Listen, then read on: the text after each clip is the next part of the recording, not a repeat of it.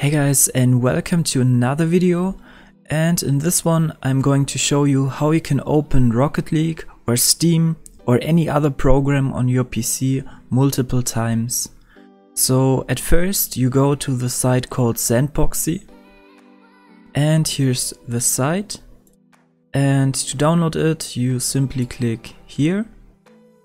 And yeah, I'm not sponsored with them, I'm not affiliated with them. It's just a very helpful tool. I use it, for example, to trade with a second account, to get rid of all those non-tradable items which no one wants. So I don't have all the items stuck on my main account. And once you downloaded and installed Sandboxie, all you have to do now is to go to your Steam folder. Then you drag the Steam program into the Sandboxie, and then this one pops up. Just click OK, and after a few seconds a second window for Steam pops up, and there you go.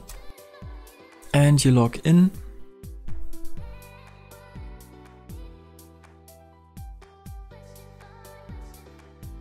And after you're logged in with your second account, just go to your Rocket League and open it.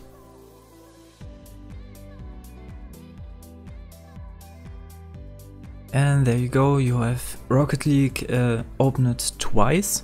And then you can just create a party, trade with your other account, or if you want to farm, for example, with two accounts. And yeah, there's another main thing which you have to keep in mind. You have to clear your Sandboxie from time to time, otherwise your hard drive will get more and more full.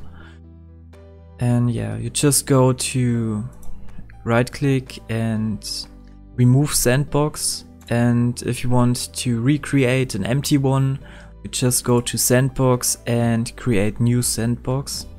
Type in a name and drag in your Steam again into the new one, and then you don't have problems with your hard drive that it gets too full. But keep in mind you have to do this from time to time.